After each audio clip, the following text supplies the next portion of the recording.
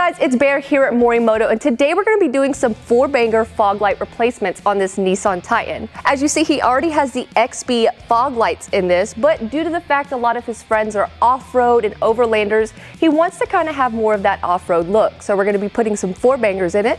So stay tuned for the install. Now before we start the install, it's important to choose the right LED pods. You can put any of your 4Banger pod lights in the fog kit. So let's talk about the brightness and beam patterns. So the 4Bangers, we have two different levels. We have an entry level, which uses a Nissan chip, and we call this the NCS version. Now we have the secondary level. This is for the premium users, the off-roading, the top dog of pod lights. This application uses the OSRAM chip, and we call it the HXB or the HX Boost. So once you decide what application level you would like, you will then move on to what driving pattern you want.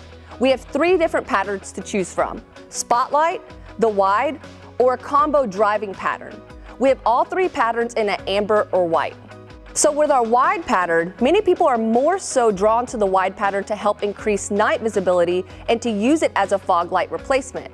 No matter if you choose the NCS or the HX Boost pod light, you will experience the same driving beam pattern. Now with our combo beam pattern, it is a super cool spot beam with a little bit more fill. It still stacks up to the competition very well, but remember, most people will choose the white beam pattern over something like this. Now onto the spot beam pattern. Still an incredible bright beam pattern that is tight.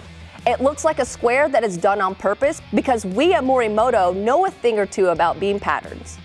All three patterns come in either a white or amber color. But one thing to note is your light output would be a little bit less with the yellow lenses.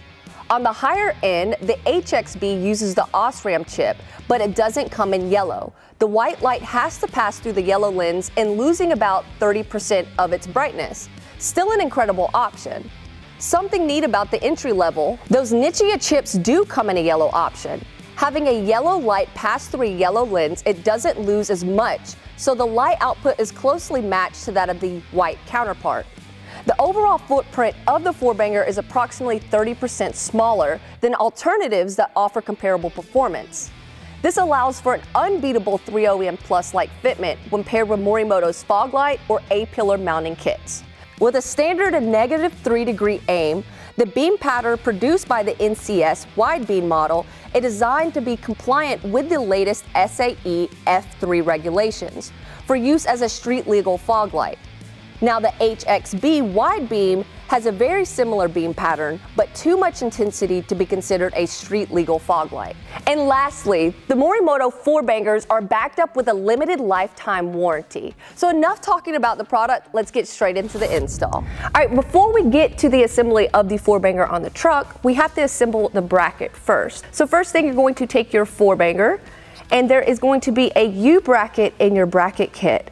So there's two bolts on the very back side of your 4Banger. We're gonna go ahead and take those out real fast. It's just gonna be a T10. And after you get both of these two out, and then you're gonna be installing two longer bolts in place of that shorter bolt. Now that you got those two smaller bolts out, you're going to be using this U bracket that's gonna go on the very top of your 4Banger. You just put it in place just like so. And how you can tell that it's in the right direction is that there's grooves so it fits nice and flush against your 4Banger. And then you're going to take your two longer screws, like I said earlier, and just put it back in place where those other two short screws were. And just going to tighten it back down with your T10. All right, now that you got your U bracket in place, there's going to be a small little plastic clip. You're going to insert this into the square piece that's on top of your bracket. You're going to make sure you put it in vertically with the circle part inwards.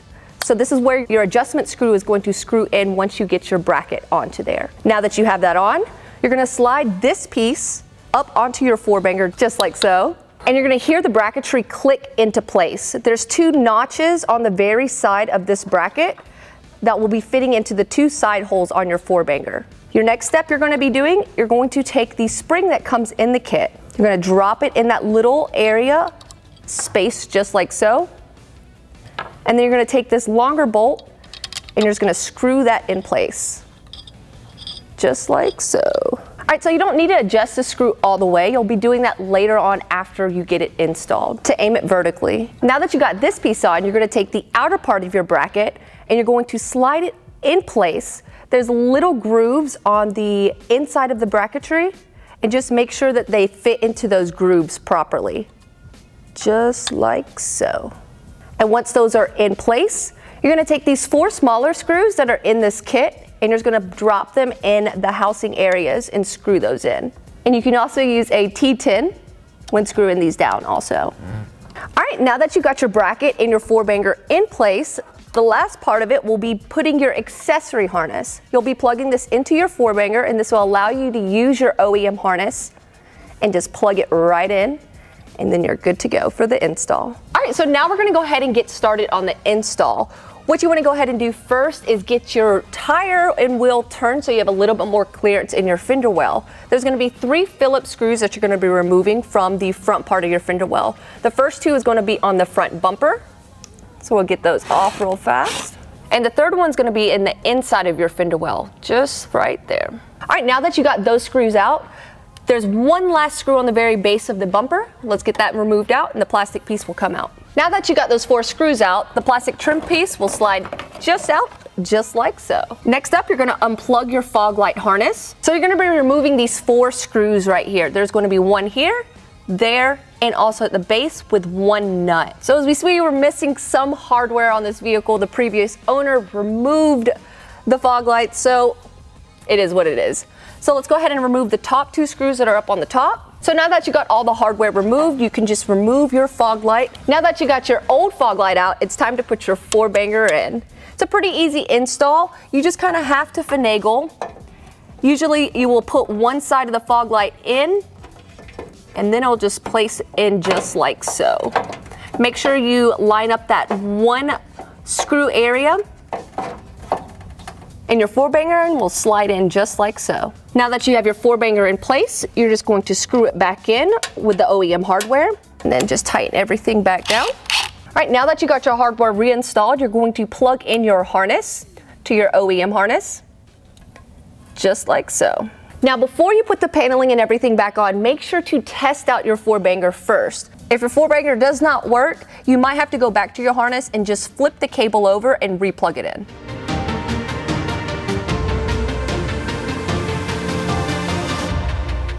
Okay guys, well that is a wrap for your Morimoto 4Banger replacements. If you want to find a little bit more about for the Nissan Titan platform, make sure to go to our website at morimotolighting.com and put in your year, make, and model and see what we have in store for you. And thanks again guys for tuning in, and don't forget to like, subscribe, and comment, and we'll see you guys next time.